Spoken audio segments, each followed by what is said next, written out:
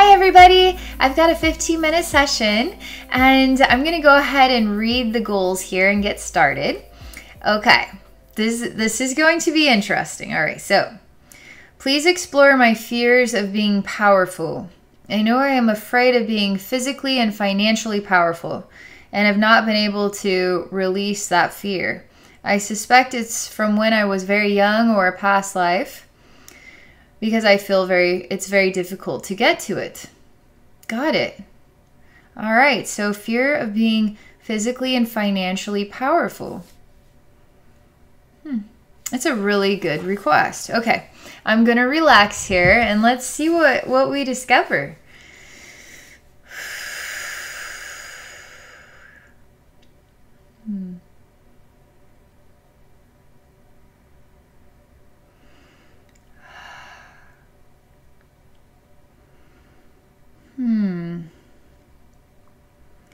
So it's quiet right now,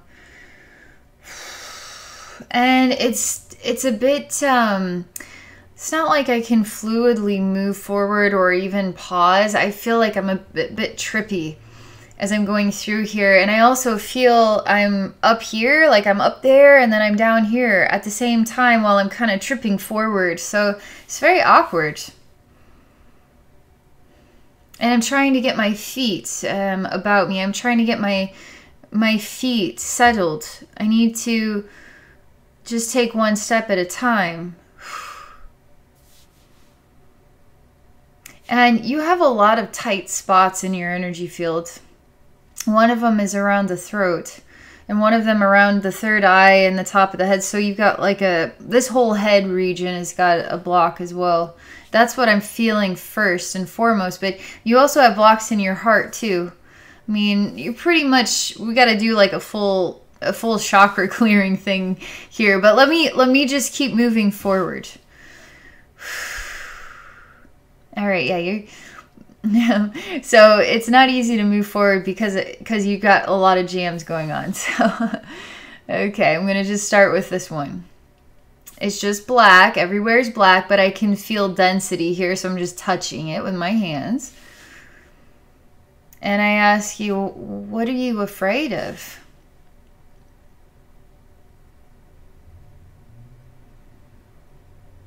And I say, well, I hear that you're afraid of being powerful. Physically, financially powerful. Do you feel that you relate to this? Okay, this is going to get a little gross. What the image is that comes next, it's almost like there's I don't know, 9-year-old child, and it's kind of like the eyes have been cut and the eyes have blood on the top and the bottom, and they're just it looks very gross right now. And it's looking at me. And he's desperate to heal this. He's desperate to heal this. Keeps saying this. But at the same time, it's very hard to understand because he's so jammed up in his throat as well. It's almost like he's choking on his words. And he just wants you to see. He just wants you to see what is wrong and to help me, and fix me. Wow. I'm going to have to slow this down. I'm going to slow this way down. Because when you got a throat block, it's sort of, I start having throat block because I got to feel what it's like to be you. So when I slow things down, then that helps you relax more, okay? And it helps me move through your energy field more fluidly. This is majorly helping just simply to relax you here. Majorly helping your whole mental body region, and your emotional gut is really warm and it feels nice. Gosh. That boy is starting to disappear, and I'm entering into yet a new scene, and this one's also a bit disturbing. It looks like many ivory, and they're giant, they're huge. They're pure white, it's beautiful, but they're like giant crosses. And then there's it's dug around the crosses, and it's a huge space. It's like walking into a giant field, like a giant battlefield. And instead of seeing dead bodies, you see beautiful giant size, like the length of like a bus, and then a cross. You know, it's like Jesus on the cross, but it's this pure white, beautiful cutouts of crosses lying flat on a giant field, and there's lots of them. And they're pretty. They have some ornamental kind of trim, okay? And there's a trench dug around each and every cross and is full of blood, okay?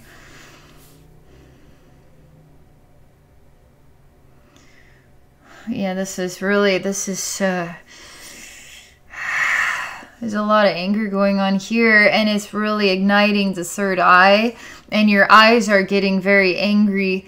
And you're a man. I mean, you're very strong man. You're a very strong man. You're kind of like a gladiator, like a Spartan, but you're very strong. Like, you are muscular. You're a strong, muscular man. I could imagine you in some sort of like a gladiator movie, or Roman times or something, fighting in a battle or war. You're very strong. Like, I can feel how incredibly strong you are. I mean, you are meant to survive the elements. You're meant to survive the most extreme experiences. You're tough. You're ridiculously tough. So, I mean, you could be in really bad, beat up shape and recover from it because you're ridiculously tough. I can feel that about you. You have no ability to bring back these people that have died. So every one of these big crosses is like a reflection of a battle and all the people that died, or one person at a time. Like, you can't bring back all the people that had died. You say this to me, and then you show me this big field with all the white crosses. You can't bring them back. And you tell me that strength is good for nothing. Strength gives you nothing. If you can't bring these people back, then what good is strength? Strength creates this. Strength creates this. And strength does not bring the people back. You're really you're struggling with this. And I tell you, it's not for you to bring the people back. It's for you to simply be the strong man and to have the experience. And to even have the experience of loss and sorrow. But you don't have to be the one to bring these people back. It's just for you to have the experience. This is a huge attachment going on here. You start to show me lifetimes of having to watch people die and you can't bring them back. And the reason why these lifetimes happen is because of this lifetime. So you're very strong, warrior, incredibly strong. You're very tough. But you have a kind of like an epiphany, or you come to a point in your life experience where you're waking up to something and it's bothering you in an extreme way. And what you say is you can't bring them back. Strength does not bring them back. But this creates an attachment, all right? So now you got to live lifetimes where you're going to see people die over and over and over again, and you're not going to be able to bring them back. Well, it's not for you to bring them back. You're going to keep having lifetimes of people dying until you can say, I'm okay with this. I'm okay that people have their life experience and then their death experience, and that happens when it is meant to happen. It has nothing to do with me other than for me to process the experience of that person's death and to be in acceptance of that. You really... what's the word here? Resent. There's a resentment also towards strength. And it surprises me. I mean, it's bitter. It's got an acidic vibe to it, and it's resentment and hate. And the eyes again are really angry, and it reflects back to the child where the eyes are cut. And the blood isn't dripping down, but I can see the eyes are cut. It looks really weird. It's mutilated and gross, and it's red all through here. And so let me just keep going forward with this. Okay, yeah, so you have a lot more going on here than just this lifetime. You have so many weird knots in your energy field. There's a lot of overlapping stuff here, okay? And it must be because you're noticing, I've got this fear of being physically and financially powerful. So this physically powerful thing brought you suffering. When you're physically powerful, when you are strong, and I mean strong and tough, it brought you suffering, okay? So you're afraid of being that, because if you become strong and powerful, you're going to bring in suffering. That's what the program says. That's what your soul has decided. That's not true at all. It just was a lifetime experience, and then the attachment took place, and then that encouraged more lifetime experiences so you could work on acceptance. But you don't need all of those lifetimes. You just needed to just work on acceptance. And now you can be strong and powerful, and you can be in acceptance of being strong, acceptance of people dying, acceptance of everything, and acceptance of yourself. That's the next one. So acceptance of self is another big thing here. We're not to the financial one just yet, but acceptance of self is another big thing. I'm going to this really strong guy.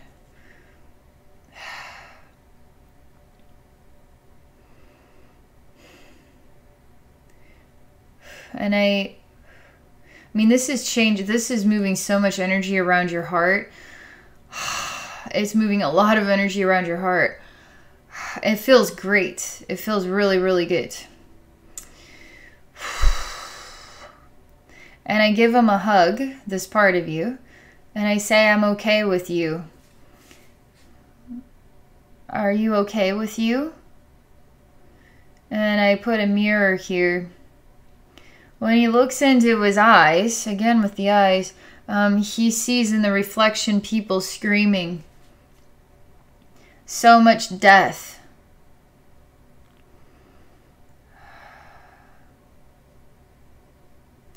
I say, what if we took out the word death? And I say, what if it's so much new life?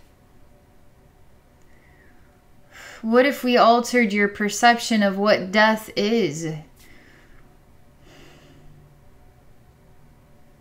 He starts to cry, and he kind of clenches up in his mind and his processes of his thoughts. He's like literally like clenching his fist, but it's like clenching his thoughts and like really squeezing his eyes, and he's like, "Urgh."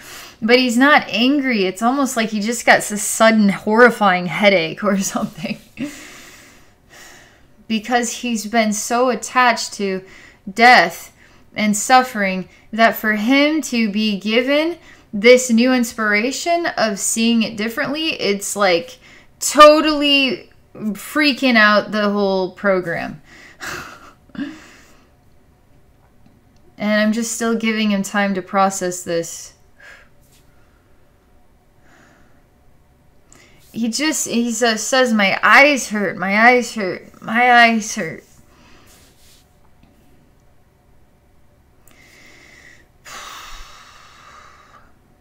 There's a new scene, and this too has to do with death and dying. Nothing about money yet, okay?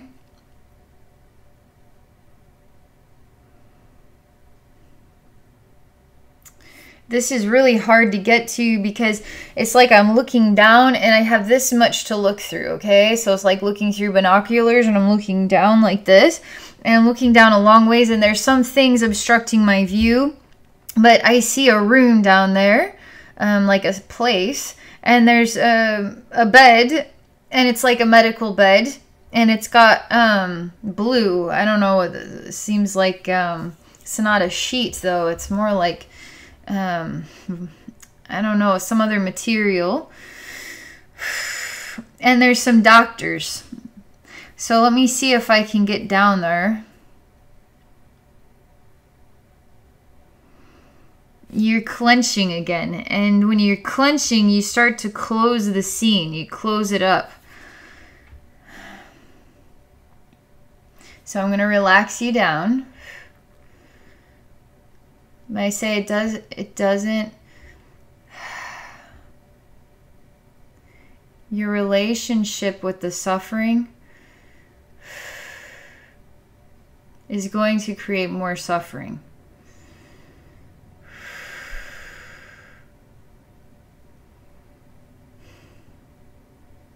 So, would you want to fall in love with suffering? Would you want to date somebody and that somebody is actually suffering? You want to date suffering? So when we have an attachment, it's like a relationship. It's like a lover. So your lover is now suffering and you will never leave suffering ever. And suffering now will never leave you either. So this attachment to suffering here, not just death, but suffering and acceptance of self. You see how you got a lot of weird knots in the way and they're all kind of overlapping? So suffering, your heart is got a lot of shifting energy here, so give me a second. Very positive shifts going on here.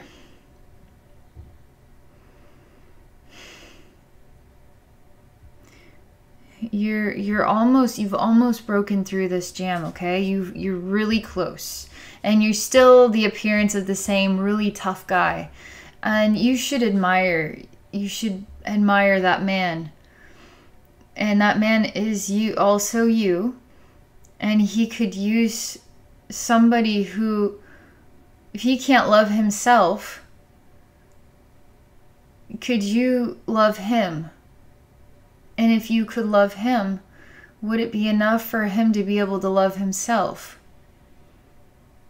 So now, instead of being afraid, you can see that it was all about a weakness of self-love and understanding about life and death and suffering and all these other things that go along with processing reality. But once we can relax more, once we can start to just accept who we are and be thankful that the epiphany and this really hardcore vision comes that challenged your soul a great deal, you've reached a point where you're wanting to take a look at this and you're wanting to heal this and move on from it. And he needs a hug. This very strong man has a very loud weakness. And he could use a hug, because strong, tough people need hugs too.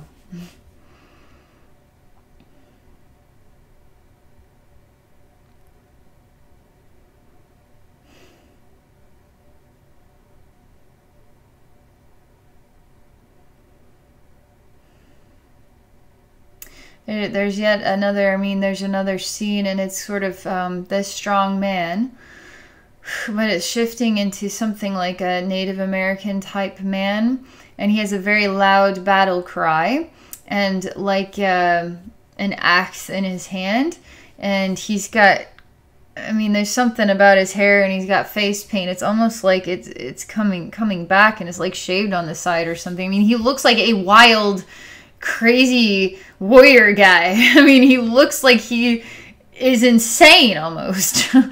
He's got this wild war cry, and he looks like he's going to rip some people apart. Seriously.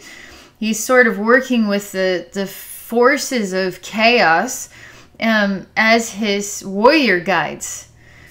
And he's ridiculously strong and threatening and intimidating like nobody's business. So there's power for you as well, right? And strength. And this one too is rising up to the surface. And again, with all the blood and him having to see a lot of death, and he brings a lot of death.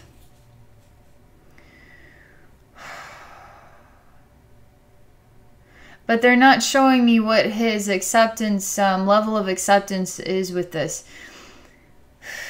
They're just showing me his passion or his identity and what his accomplishments were based on this role and identity. Does that make him a bad guy? Or does that just, is that just his experience, his calling within his own heart and soul to explore being this, to know what being this is like and what comes with being this?